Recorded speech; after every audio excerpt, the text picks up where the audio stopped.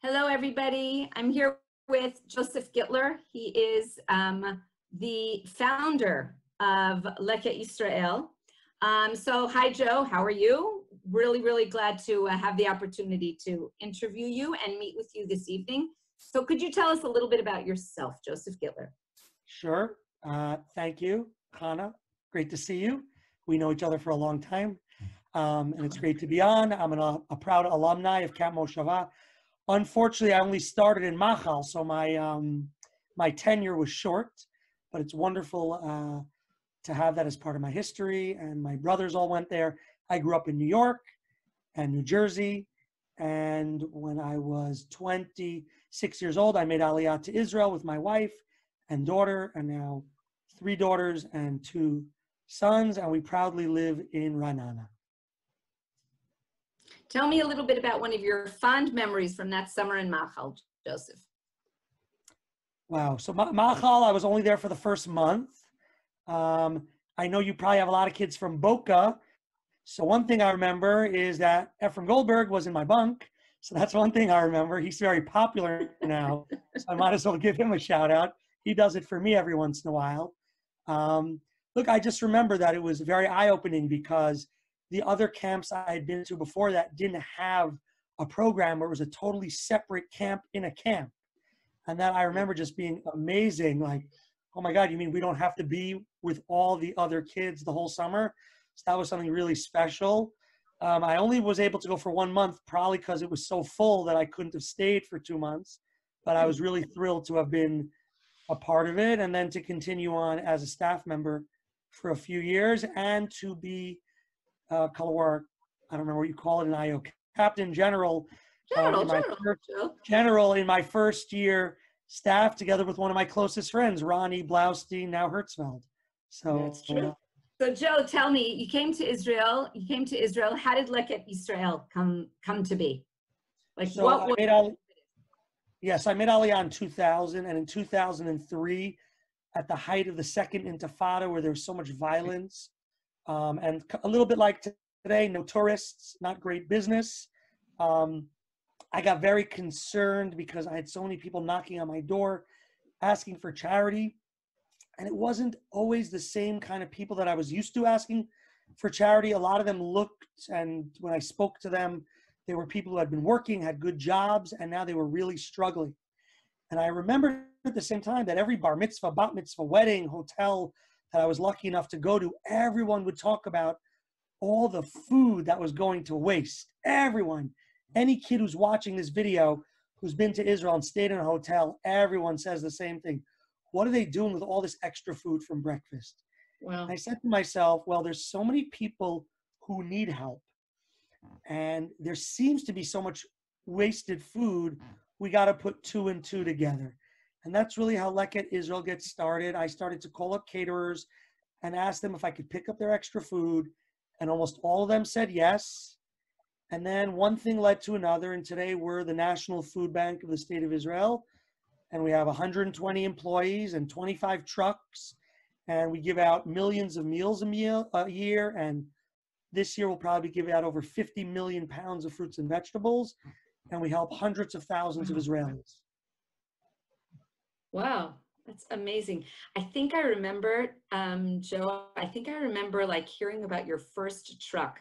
I don't remember if it was my brother Ellie who told me about it, but I remember hearing about that first truck that you must have taken to go to some hotel or some wedding or bar mitzvah or something like that, collecting that food. Amazing. Yep. Okay, Joe, what would be your message to, like just high school kids, young people today about affording change and how to make a difference? Okay, so, well, first of all, we miss you all over here in Israel, and hope to see you all back here soon. We're missing all your volunteering. So I think my message would be that, I'm lucky. I'm what's called a social entrepreneur. I started something on my own, but to make a difference in this world, you don't have to do that. There's so many wonderful organizations that need help from any way you can think, whether it's organizationally, technology, research, just hard work and sweat. so much help is needed in so many different ways.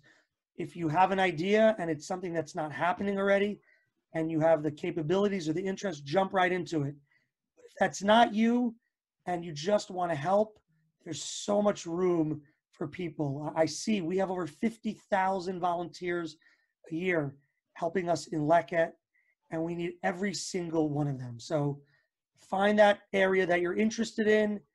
The organizations exist. You can find them, do your research, and we look forward to greeting you at Leket or one of the other great organizations in Israel or wherever you're watching this from. Amazing. And tell me one last thing, Joe. How has like the pandemic of COVID-19, how has it like affected Leket and how you operate, and has it affected the amounts of people that you feel like? Okay, so I that was a little cut off, but I think I got the gist of it. The pandemic has changed everything. The type of food we're getting, the amount of food we're getting, as you can imagine, because the hotels are closed and the corporate cafeterias are closed, and the army is not working as normal. Most of the cooked meals Sure. that Leket normally gets have completely disappeared. We've been purchasing food over the last few months, but now we're starting to run out of money to do that. So we've cut back on that severely. Fruits and vegetables, because all those places aren't buying fruits and vegetables, the exact opposite has happened, and we have way more fruits and vegetables than we normally have. Problem is, we don't have a lot of volunteers because Wow. people don't want to come, or even if they want to come, we're not always comfortable with having big groups of volunteers. It's a really, really tough situation for us. Add to that the uncertainty of finances and philanthropy. And one other layer, which is this is actually a time that organizations like Leket actually need to expand. And we have so much more demand. There's so many more people in need. One statistic to leave you with, unemployment in Israel was 4% Very high. on March 1st. Right. Historically low. Today we had a new number, 21%. And I fear that unfortunately, even if the economy really opens up quickly, we're not going to get much lower than that. A lot of those people are going to be out of work for a long time. And so we have to do our best to not just do what we were doing before COVID, but actually increase what we're doing. And let me ask you one other question, Joe. Is it, you said something about volunteering before. Would Leket be interested in having small groups of like youth volunteer, like groups of 10, 10 kids at a time? Yeah, we could probably do that depending on the age of the kids. Normally we take everyone, but today we just want to be comfortable that it's the kind of kids who are of the age that will social distance and listen to the rules and keep their masks on. But the answer is yes, certainly. I wish it could be the kids who are from overseas because we need them back, but we are very happy to have even Israeli kids coming and volunteering. Okay. Sit there. Can I ask one more question? One more question before you say thank you. Maybe you just want to share with us one. I'm sure you have 1,000 stories of those heartwarming stories where somebody calls you and didn't know how they were gonna put food on the table. Maybe you have one story that stands out from the beginning days or even most recently you want to share. Good question. Well, I'll tell you a story that I just heard last week. I wasn't there, but one of our staff members called me, and she was in Tel Aviv doing some filming. And she went to one of the major soup kitchens called La Sova in South Tel Aviv, who's one of our primary partners. And usually La Sova is filled with a lot of Russian immigrants and African refugees and homeless people and people with drug issues. It's really a tough, tough place. And a woman comes up to her and starts speaking in English and says to her, I volunteered for Leket. I've donated to Leket. I'm part of the Leket family for years. And I've quickly fallen on such hard times that here I am eating in this soup kitchen. And of course, then she said, I can't talk anymore. Don't put me on video. She started to cry. Now understand, I'm not saying there are no poor Anglos in Israel.